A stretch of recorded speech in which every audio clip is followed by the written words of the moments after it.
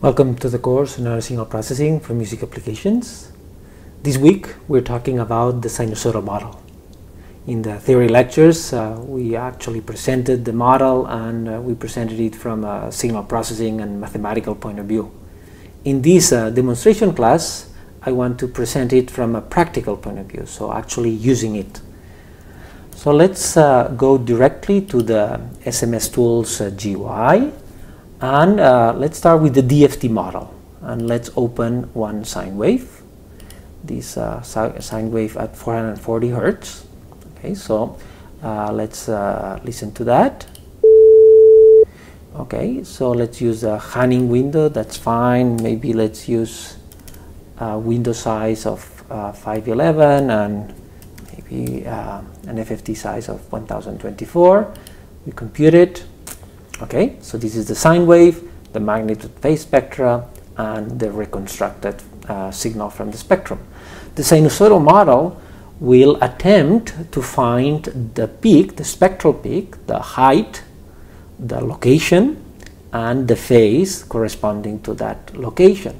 Of course, it will do it for the whole sound, so it will start from the STFT. So if we get the same sound and get the same type of parameters, 511 and 1024, and let's just put this half of that window, and this will be the STFT and the spectrogram. We listen the output. Great, pretty good. So in here we are seeing this red line, which is basically the peak as it evolves in time, which is very stable, and in the phase we see this clear area, which is the flat phase of the main lobe.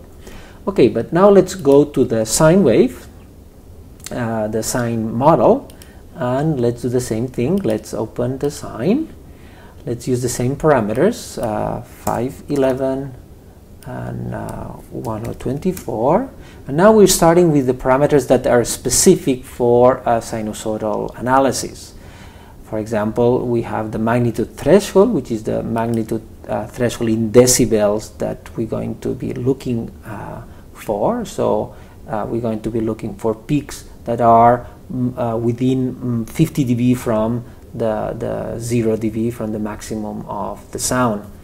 We can restrict the duration of the tracks. For example, well, let's just put 0, so no restriction.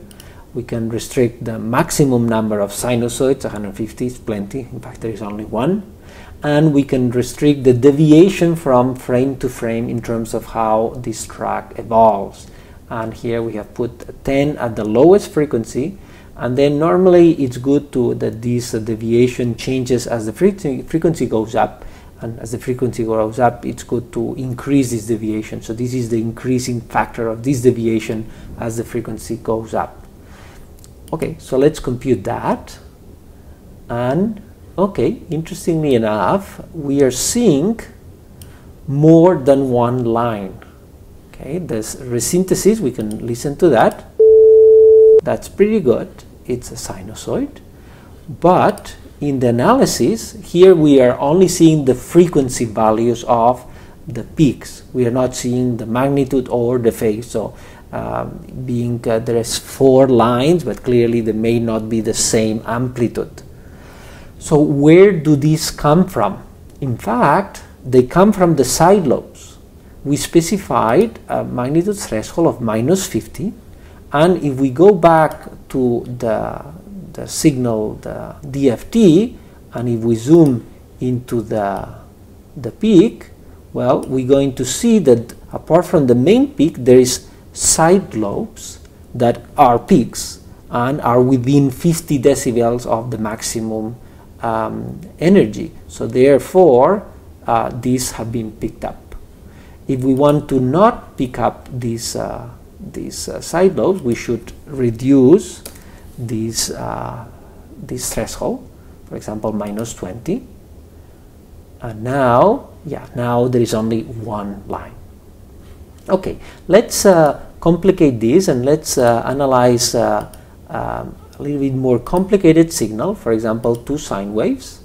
So let's go back to the DFT and let's get rid of all these windows, and let's open the sum of two sine waves, 440 and 490 Hertz, summing together.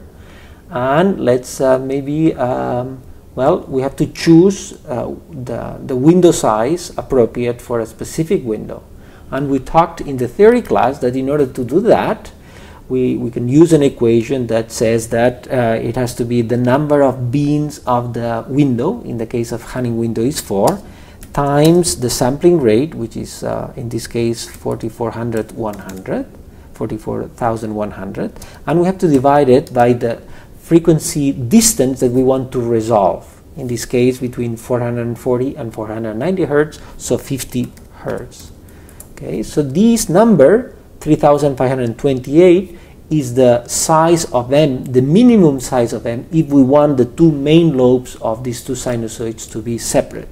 So if we put here 235, and we'll put it as an odd size, so we'll put 3529.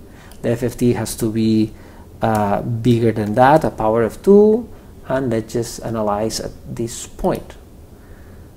Okay, and now if maybe we zoom in into this region, we will see, okay, the two peaks of the two sinusoids.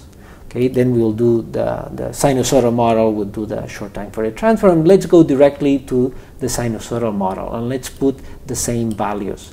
Let's get the sum of these two sinusoids, which maybe let's listen it.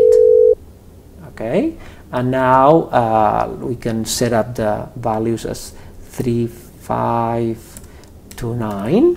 Okay, and again the FFT size 4096, and okay, the rest of the parameters, let's lower the threshold. I think minus 20 maybe is a little too little.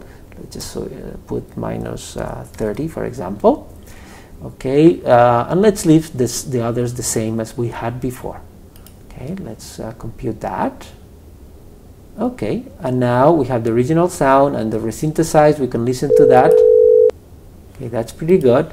And if we zoom into this area, okay, we see the two lines, the 440 Hertz and 490 Hertz. What happens if this size is not large enough? For example, what happens if it's 1800? And of course, we don't need such a big FFT.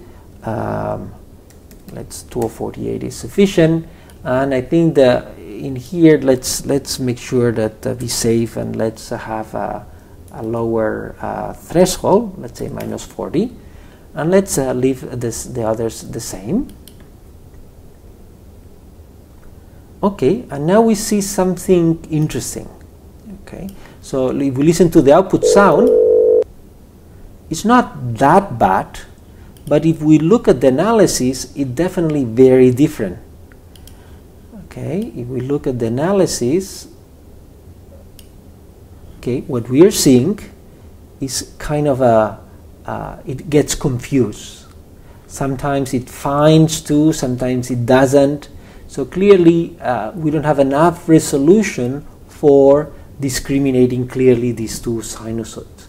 Even though when we sum it all together, it doesn't sound that bad. Okay, but anyway, we'll have to pay attention to this and make sure that we understand how the parameters have to be set for analyzing specific types of sounds. And now let's go to a real sound.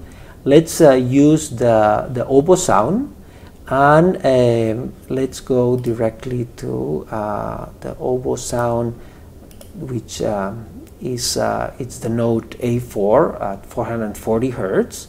So let's calculate again this the distance that we need to, the size of the window that we need to have. Maybe let's change the window and let's put, for example, a Blackman window. Let's, okay, what should be the window size for this sound? Okay, the Blackman window, the number of beams is 6. The sampling rate is the same, 44,100.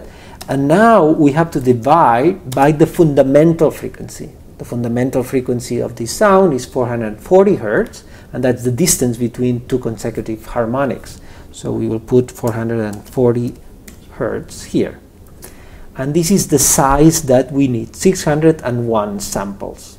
Okay, so let's put 601 samples. FFT size, well, let's put the next part of 2.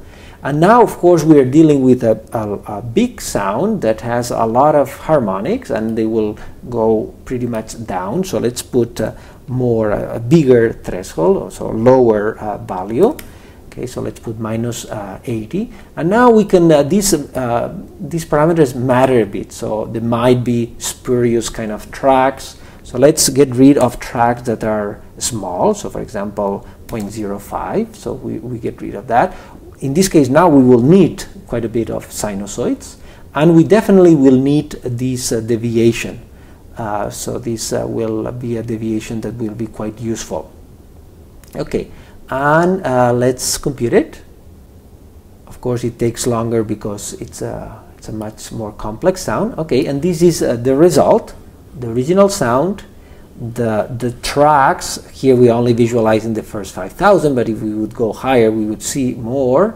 And we see pretty good all the horizontal lines. And of course, here at the end, there may be some harmonics that are disappearing. Let's listen to the original and the synthesized.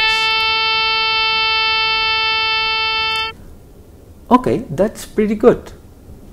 What happens if, for example, the threshold is not low enough? Let's put minus 30, for example, and let's recompute it. Okay, now what we are seeing is that it has not been able to capture all the harmonics. The harmonics that were too soft were not analyzed. So let's hear what we got back. Yeah, clearly this is only a part of that sound. And that's basically what I wanted to talk about. So this was a class that I tried to introduce the sinusoidal model from a practical perspective. And of course we have used the SMS tools, the GUI, and these sinusoidal sounds that we have, and the oboe sound we have been playing around with come from Freesound. And that's all. So hopefully that has given you a practical view on the sinusoidal model. Of course, this requires for you to practice quite a bit more. It's very important to analyze many sounds and to actually see what is the effect of the different parameters on different sounds. And in fact, that's what we're going to do next demonstration class. So I hope to see you in next demonstration class, where we will actually analyze a more complex sound and go into the sinusoidal model more deeply. So see you next time.